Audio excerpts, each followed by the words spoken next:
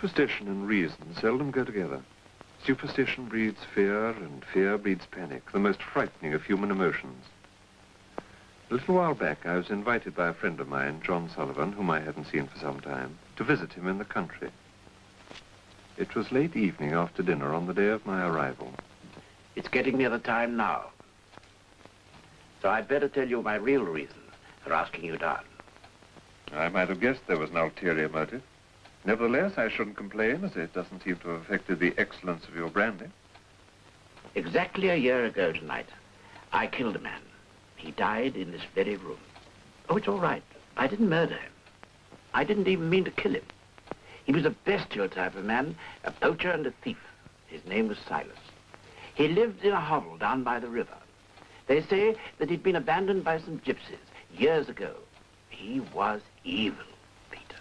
Terrifyingly evil. How did you kill him? He broke in here one night. I came down with my shotgun. And as he ran across the garden, I shot him. I meant to shoot low, but I got him in the back. Luckily, our local constable heard the shot and came round to investigate. Just before Silas died, that old clock of mine began striking 11. And with the hate of centuries smoldering in his evil eyes, he cursed me. "I'll come back, Mr. Sullivan," he said. "When that clock strikes 11, a year from today, I'll come back and get you." But surely, John, you don't believe... I believe anything of old Silas, but I'm ready for him. I can't see if that can be of much use against him now. Maybe not, but I'm taking no chances. Shh.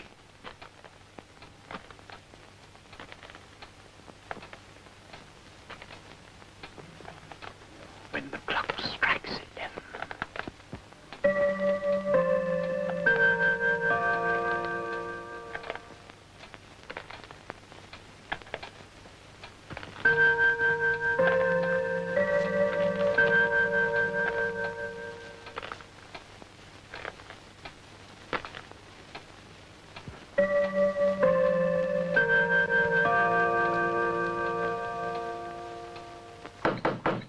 It's him.